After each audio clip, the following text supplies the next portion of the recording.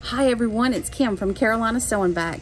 Today I want to show you how to finish off some simple kitchen towels. Lori Holt has brought to us these great panels, and we've got them in stock in our Raleigh store right now, and there are 4 kitchen towels to a panel.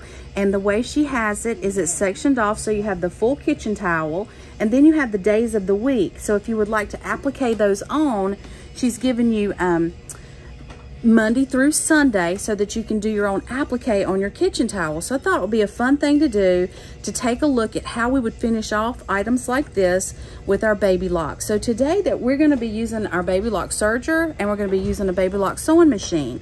We're going to get started by taking your panel, and you can pre-wash it if you'd like. I didn't have time, and of course once I got my hands on it, I wanted to go ahead and start sewing.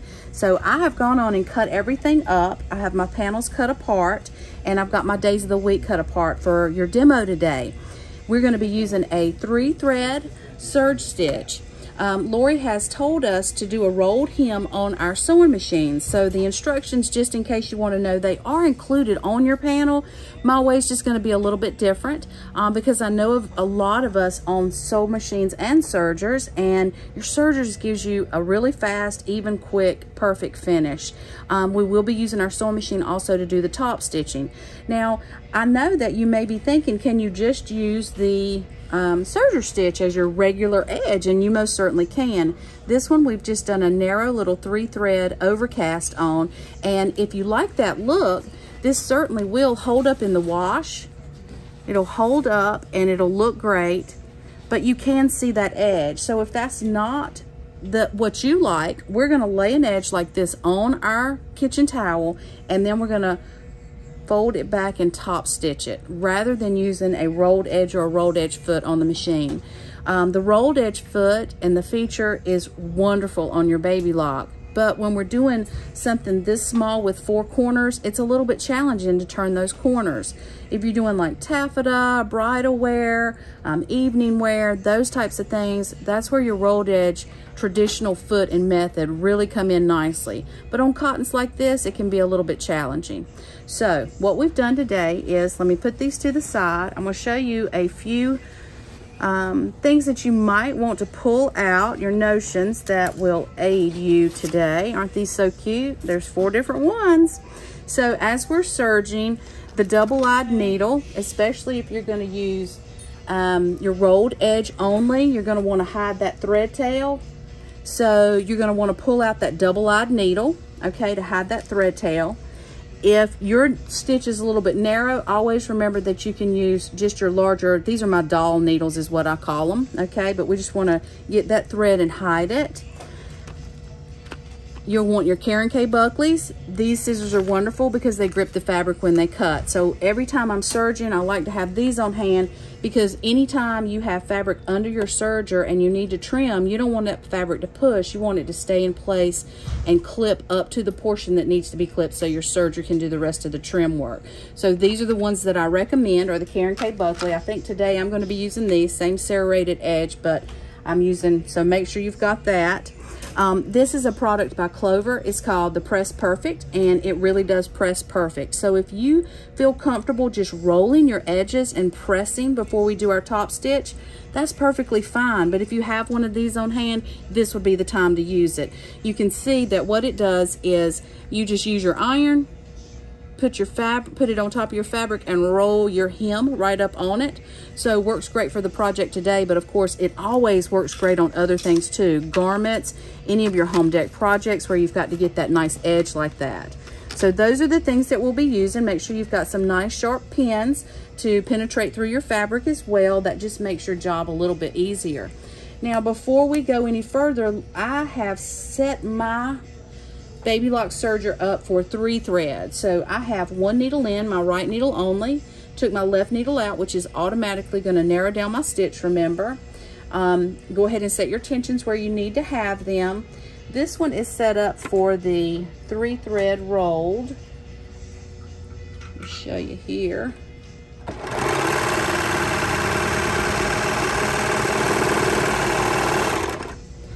And so that's what this stitch looks like, which is perfect for my project today. So I will tell you my settings on my Celebrate.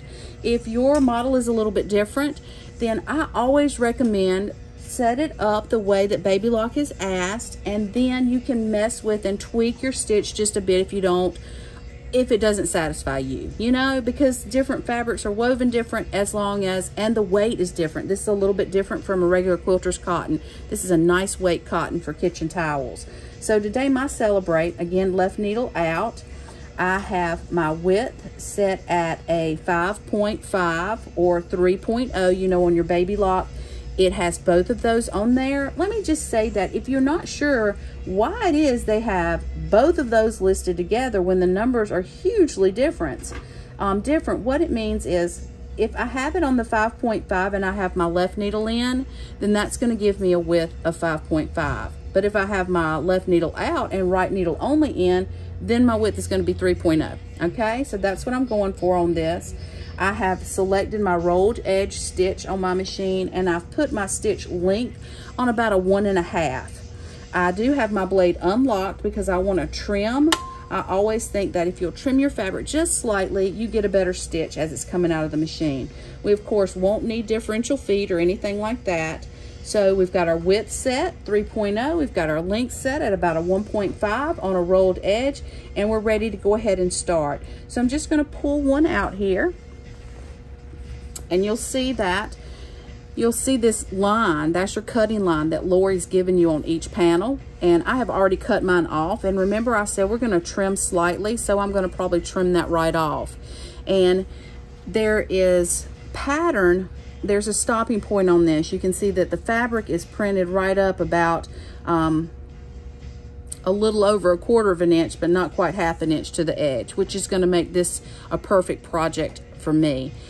Today, I'm going to be turning my corners and pulling back on my thread. That's the method that I'm going to use. This is not something I normally show, so this will be something new for you. So just watch me closely. It's a real simple method, and I'll show you and explain to you why we're going to do that. You know, I always like to lift my foot up slightly and get that fabric started under there so that the machine's got something to bite on. And we're going to go ahead and serge.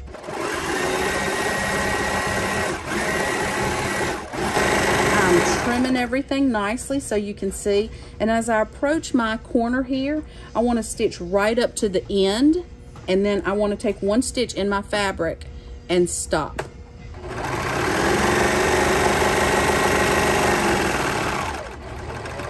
So I'm coming up slowly, and at this point I'm turning my hand wheel, and I've taken my last stitch. You want to bring your needle to the upright position, and what we're going to do is I'm just going to tug on this fabric slightly. Now when I do, it's going to give me more threads than I normally would have if I did not tug, and allow me to turn my corner so that the thread wraps around the fabric, but it doesn't pull the corner in. It gives you a nice crisp corner.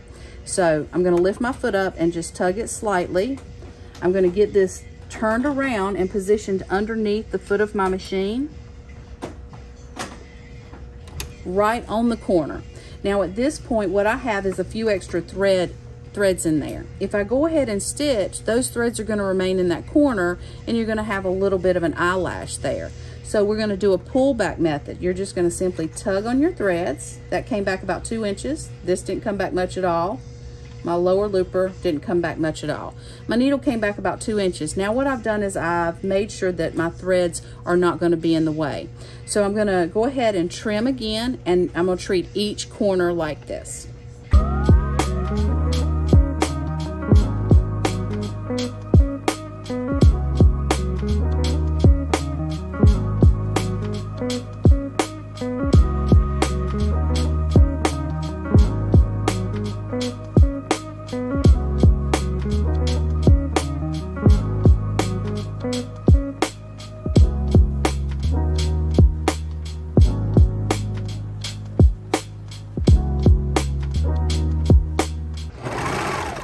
As I approach this corner, I'm gonna I don't need this thread tail. If you were allowing this to be your finished edge, then this is when we would take our double-eyed needle and we'd grab that thread tail that's coming off, and we would feed it back into our stitches. That would secure this hand towel so that you can use it year after year in your kitchen. We're gonna just stitch off and completely trim that beginning trail. and I'm just going to clip it right at the end right here. Now this is actually ready for me to go ahead and take my Perfect Press, fold that up 1/4 inch, and just give a nice crease on there. And you'll find that once you've serged your edge like this and given it the finish, it really rolls back very nicely and easily. And when you get ready to put it on your Perfect Press, which is a little bit raised, it gives a perfect crease in there so that when you get ready to go to your machine and top stitch, you don't have to pin nearly as much as you normally would if you didn't do this method. So I've got this one ready, and I'm going to go to my iron, and I'm going to take my Perfect Press, and I'm go ahead and press everything in the back, and then we're going to go to the sewing machine. So I'll meet you back at my sewing machine. Here you are back at the machine, and if you remember, this was the towel that I showed you as we began that had the simple rolled edge on it, and I have already done all 4 corners. And I've taken my thread tail and I've hidden it in my seam at the corner, and I told you about that and told you about the products, but I thought, well, if you've never seen that done, let's just take a quick look at that before we go to the sewing machine portion. So the way that works is when you serge off your corners, these corners we did the pull back method on, and you can see how nice they turned out. They don't have that extra thread in there, but you'll have a thread tail at the end, okay? And what you want to do is thread that thread tail through your double-eyed needle. I'm using my tapestry needle. That's just what I had open. Either one is just fine. This one's a little harder to use because it does have a point on it, and your double-eyed needle does not. It's designed rounded so that it'll go easily through your hem there, okay? And I'm going to just take this and go right up under my stitches here.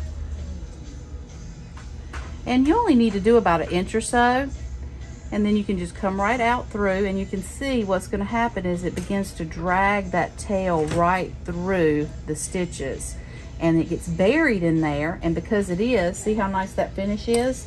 Because it's buried, it's not going to get pulled out. You can wash it time and time again, and the stitch is beautiful. It's perfect. It's going to really hold up nicely.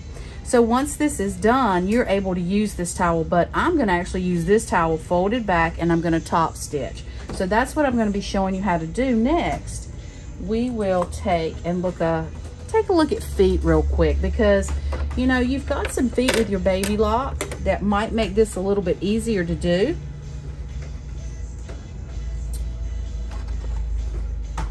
I've prepared my edges with my best press and my Perfect Press, and so you can see I've got a really nice crease on there, and that's what I want you to give yourself, because if you have it pressed up nice, faultless starch too is another thing you could probably use. That'll work out just fine.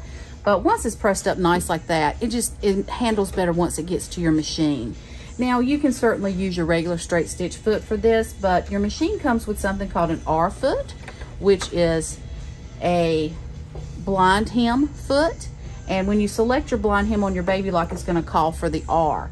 If you snap this foot on, you'll see that it has a guide.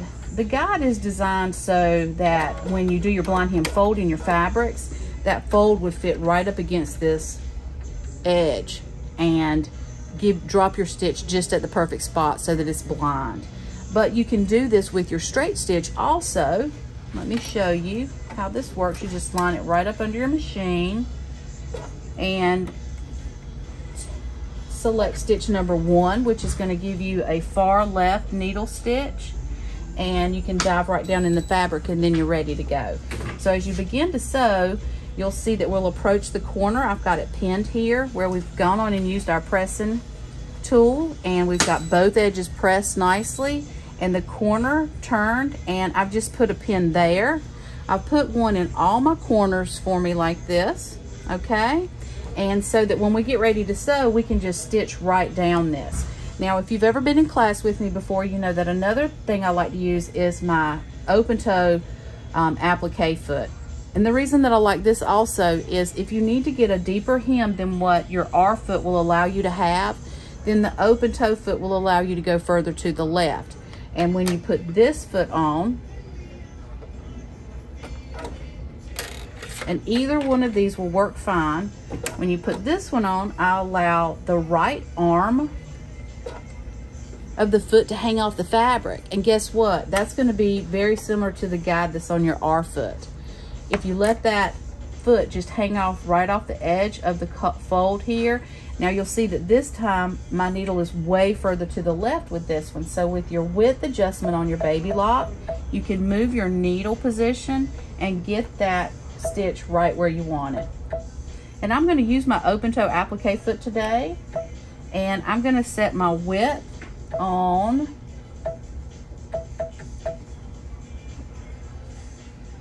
about a 1 or a 1.5. And when you get ready to test yours, you'll just drop your needle in there and take a look at it and see what's best for you.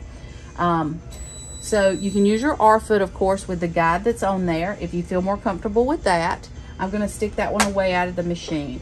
And let's go ahead and run our straight stitch. You can start at any point. And when I come to the corners, I'm going to drop my needle and pivot, and I'll show you that.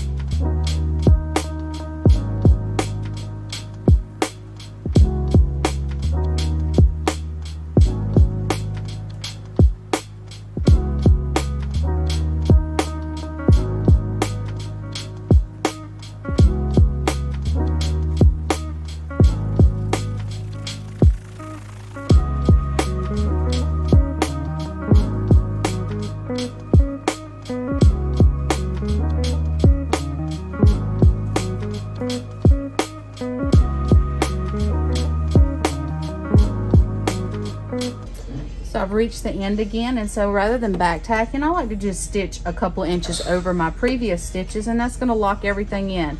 Look how nice that corner is. So each corner is already finished off. You've got all your top stitching done all the way around. And if you'll notice, I've got an extra little treat on this one.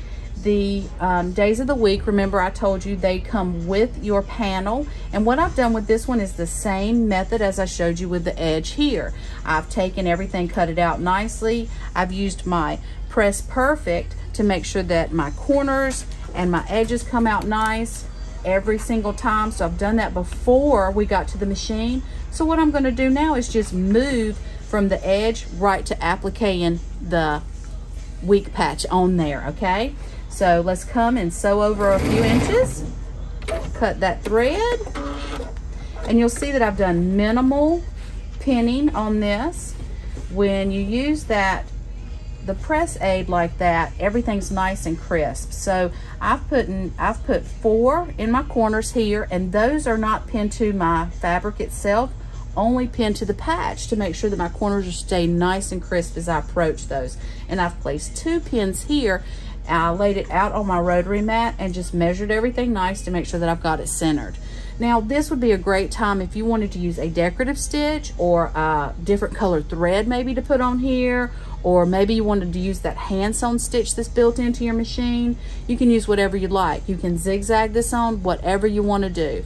For me, on this one, I think I'm just going to use a regular top stitch for our store sample. So you can start at any point. Let's go ahead. I'm going to just drop it right at the bottom here. Again, I'm staying with my open toe applique foot. I hope visually you can see really well with that. This time I'm going to move my needle to the right because I don't need it quite so far to the left. So with my width key again, you'll be able to see my needle move and scoot. And I usually lower my hand wheel, and I'm right on the edge, which I think gives the nicest stitch. So let's go ahead and stitch that on.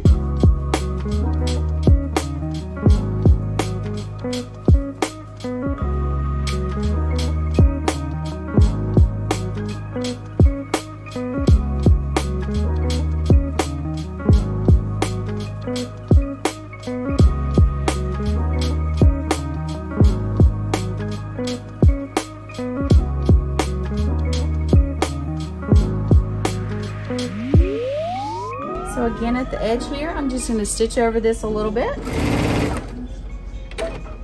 Cut that thread, and just as easy as that, you have completely done a custom Lori Holt kitchen towel for your home.